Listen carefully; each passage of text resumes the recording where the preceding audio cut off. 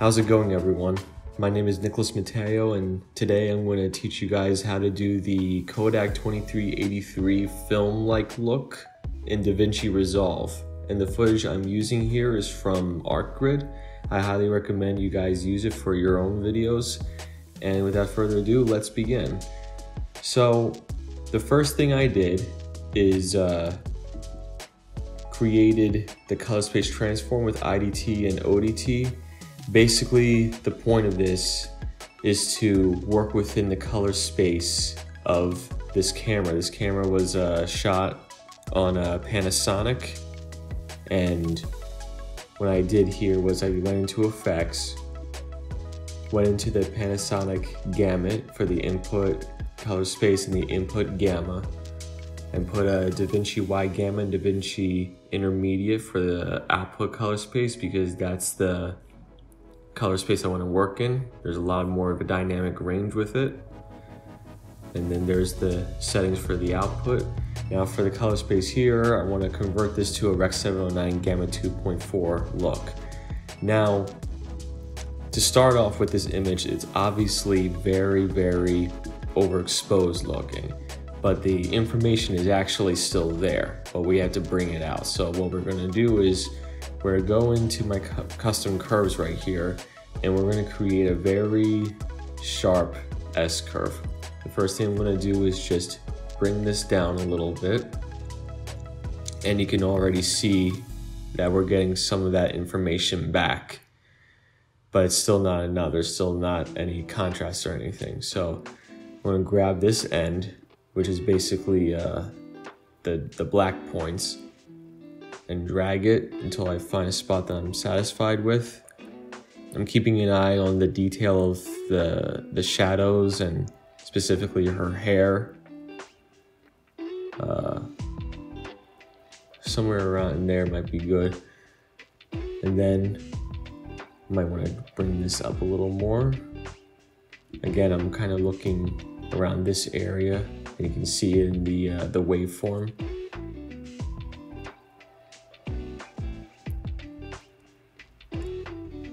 Okay, playing around with this, you'll really start to get a grasp of the contrast.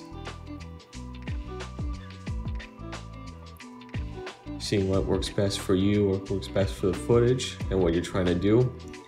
For this, I'm trying to create this film-like Kodak 2383 film look with the help of a plugin that I'm going to show you guys later. I don't want it to be too drastic. Somewhere around here. I'm also looking in the detail here. I don't want to lose any detail in the wrinkles. As you can see, if I go too far, both ends, it's about finding that balance. But my main focus, honestly, is really her. So I think somewhere around here is pretty good.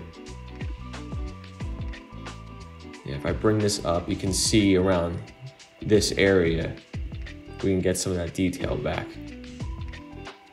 Okay. Now that's good. If you look at before, after, it's definitely a drastic difference. You can see the entirety of the image.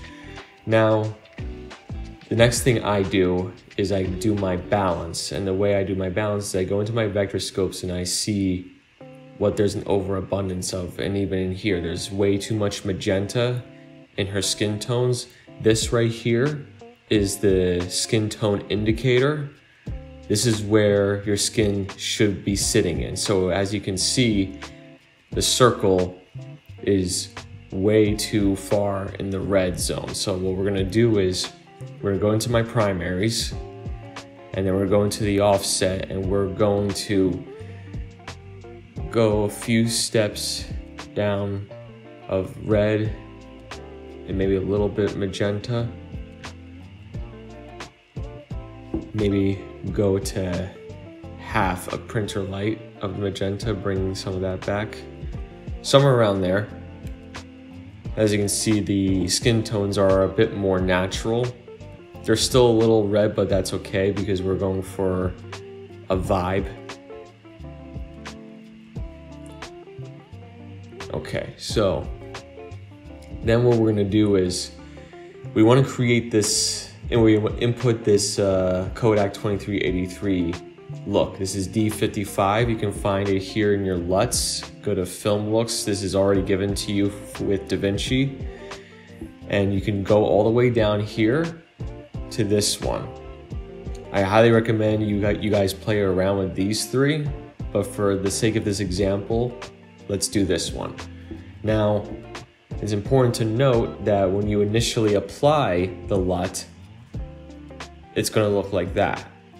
It looks terrible, but that's because we haven't did our output color space or our ODT correctly, because the output gamma is gamma 2.4. What we need to do is move it to Cine on Film Log. This basically gives the LUT room to breathe, so don't worry about how this looks, because we're going to start apply the LUT. And there you go. It's a lot softer.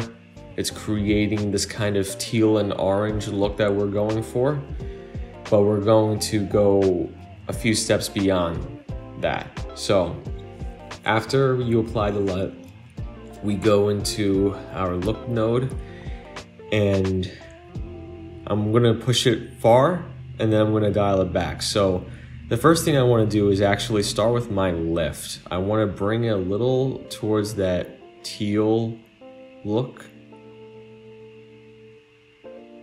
Don't worry about how the black points look. I'm just looking at my vector scopes right now. Okay. Then we're going to contrast that with gain, which gain is mainly working on the highlights. The lifts are black points and gamma is sort of midtones. So with gain, we're going to contrast that by pushing it towards somewhere around there. I know that this skin tone might be still a little too towards red, but that's okay because we're gonna fix that in HSL Curves. Let me just do it before and after. It's looking pretty good so far, but I'm definitely going to go into my log wheels and go into my shadows. Decrease the low range so we have more room in the black points to work with. And do a little contrast. See, as you can see, there's a little bit too much teal, too much blue in the black points, so I'm just gonna contrast that a little bit.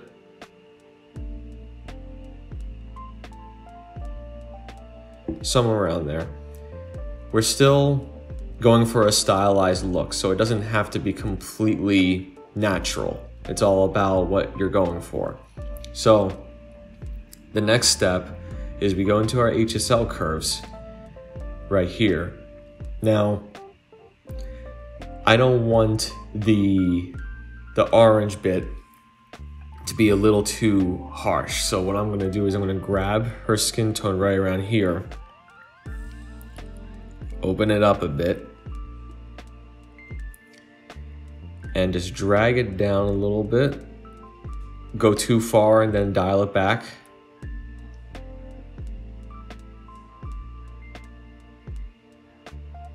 Somewhere around there. Now, I'm not the biggest fan of the blue here, but I'm still going for that look. So I'm still gonna dial it back though. So you come here,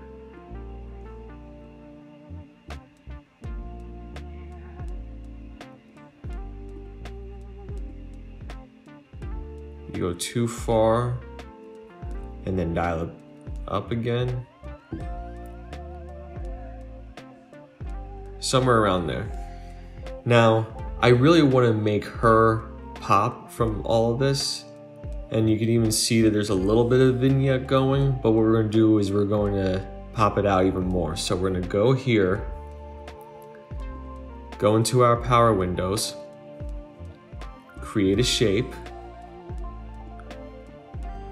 and rotate it, stretch it out. I want to hit Shift H for my Mac users, invert it so we're only capturing this, But then we need to soften out the full vignette.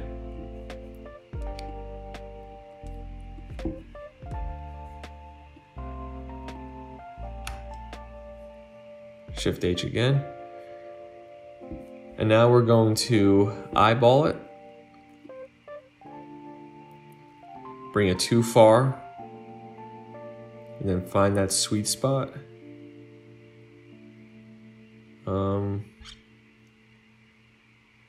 Somewhere around there.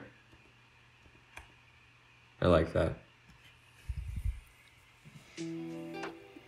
Now for overall saturation, for this look adjustment, all I really want to do is go into my RGB mixer right here and just increase these output channels a little bit and see if we can just make an overall look adjustment.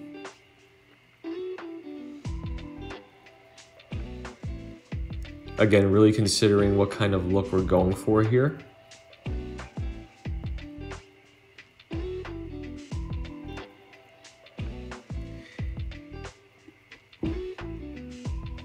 It's a subtle change, but it'll make all the difference in the end. Now, this looks pretty good so far if you do before and after. Well, actually, because it's so overexposed in its log form. Something like that. That's before, and that's after. Now, we have one more step to do, and this is the third-party plugin called Dehancer. I highly recommend you guys use this. So this is what the final looks like. As you can see, it adds some halation, some bloom, and of course the film grain. I'm going to go through it step by step on which ones that I use. So for this, I didn't really touch the profile Kodak, although you guys could, but this is what it would look like if you did. For this example, I don't particularly like this. Again, with the film print, you can do Kodak 2383, but I already did that with my LUT, so there's no point. But here's the film grain. When it comes to this negative film print, you obviously want your film type to be negative, and then you start playing around with the settings of the film grain. I don't want to go too far, especially with really overexposing the highlights right there. When it comes to the halation, sorry about that. When it comes to the halation, always put your mask mode on and always find these red spots here. And when you find these red spots, you're going to want to, I mainly use local diffusion, global diffusion, amplifier. And just see how far I can go. I'm mainly looking at the bridge of her nose here and the back of her neck. And just see how far we can take it. See, that to me is a little too much, so I'm going to dial it back just a little bit. Honestly, the more subtle with these images, the better they are. And then here's some bloom. It's a subtle change. You can definitely notice it around the edges of her face.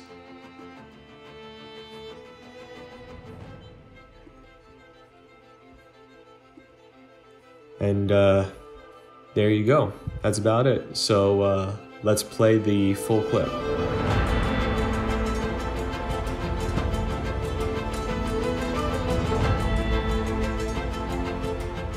I hope you guys enjoyed this video, and please leave a like and subscribe for more tutorials.